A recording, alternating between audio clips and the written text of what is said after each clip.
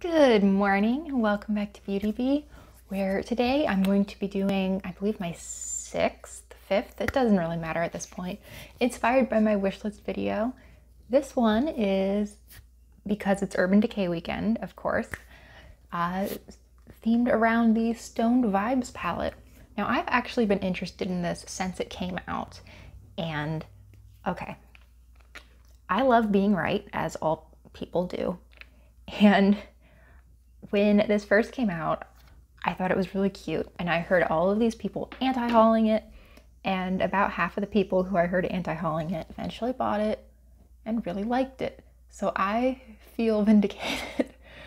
Do I own this? No. Am I really emotionally attached to Urban Decay, this palette, whatever?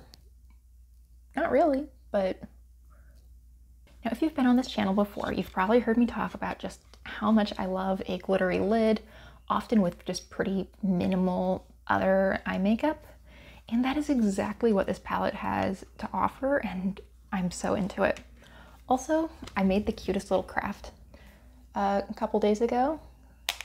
It's a palette. And I'm just setting down my eyeshadow primer.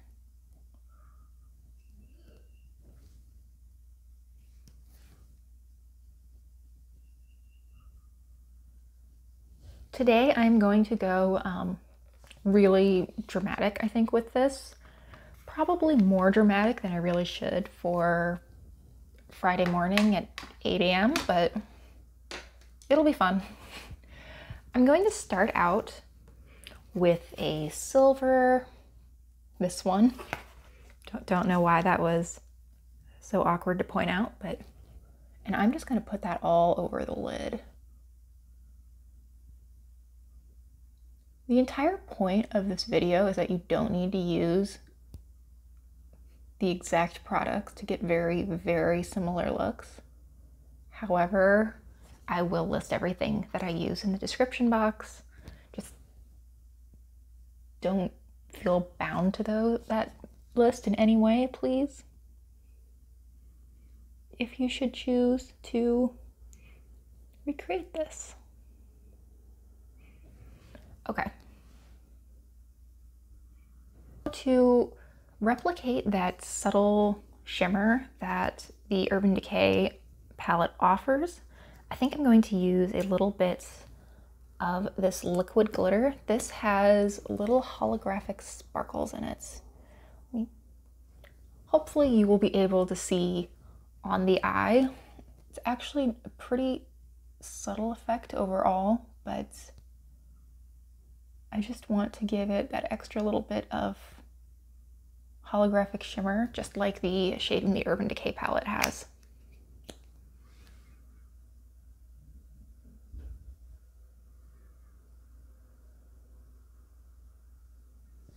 And I will put up the picture of the Urban Decay palette with the corresponding shades to what I'm using starred. I don't think I bothered to introduce that earlier. So I'm going to wait for just a minute for that to dry, but we're going to move on to some liner actually. This is going to be fun. We're going to start out with some black liner, and then we're going to make a really duochrome wing out of the blue-brown shade.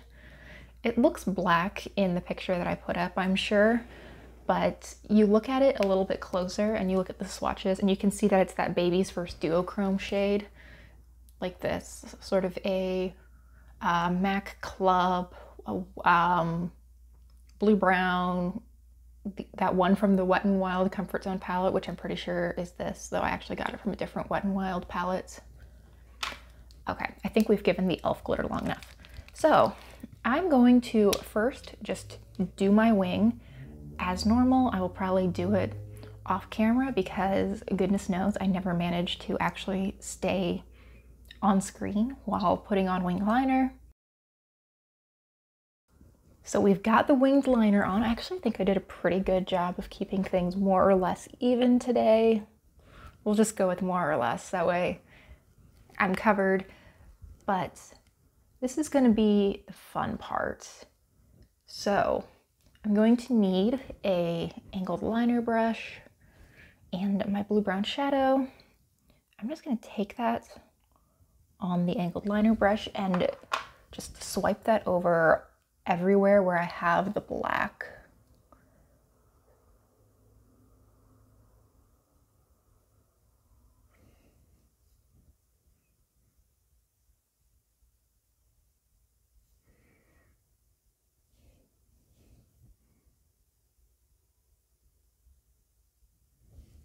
Isn't that pretty?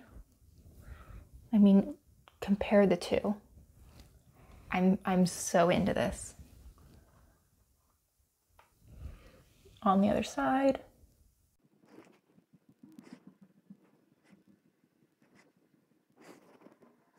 All right, so we have the wing done. I think I actually now want to go back into that silver shade that we started out with on actually a different angled liner brush. And I'm going to just put that under my eye. Oofta. And try to not stick it in my eye.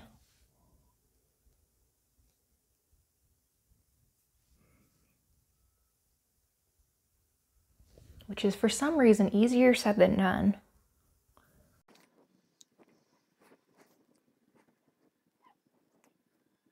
We're just gonna smudge it out a little bit with my finger. And now I think I'm going to go into the blue-brown shade again on my other angled liner brush, the one that we started out with, and I'm going to put that right next to the lash line.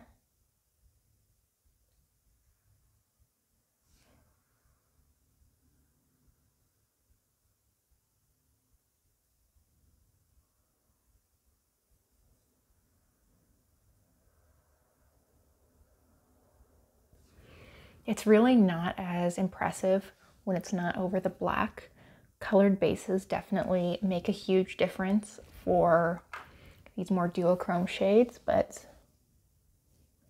I do think it still does a good job of defining the eye.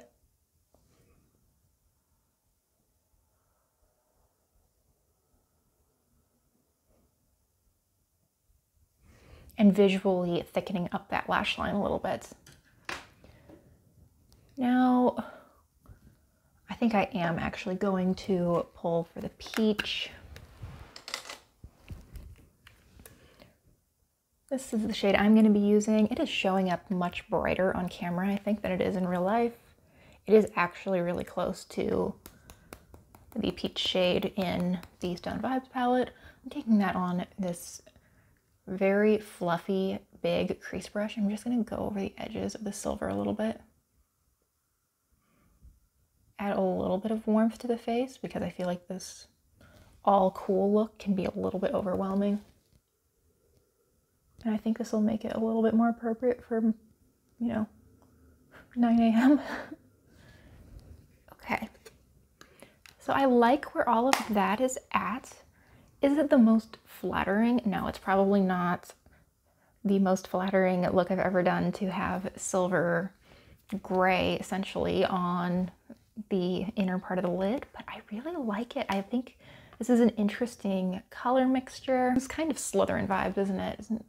So I got really off track telling a meandering story about my waning interest in Harry Potter over my teenage years as I was putting on my brows and applying mascara.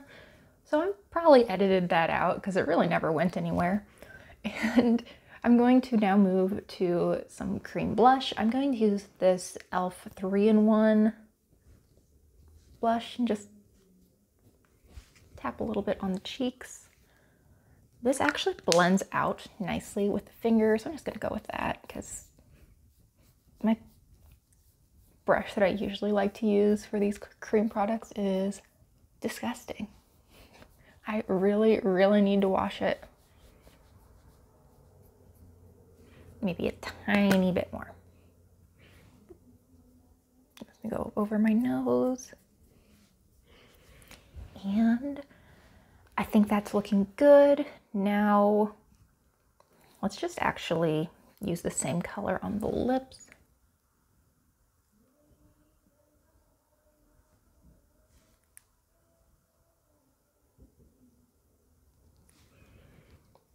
And I want a little bit of highlighter, and I think I'm actually going to use some bronzer as well. I'm going to be using a little bit of the Park Avenue Princess bronzer just to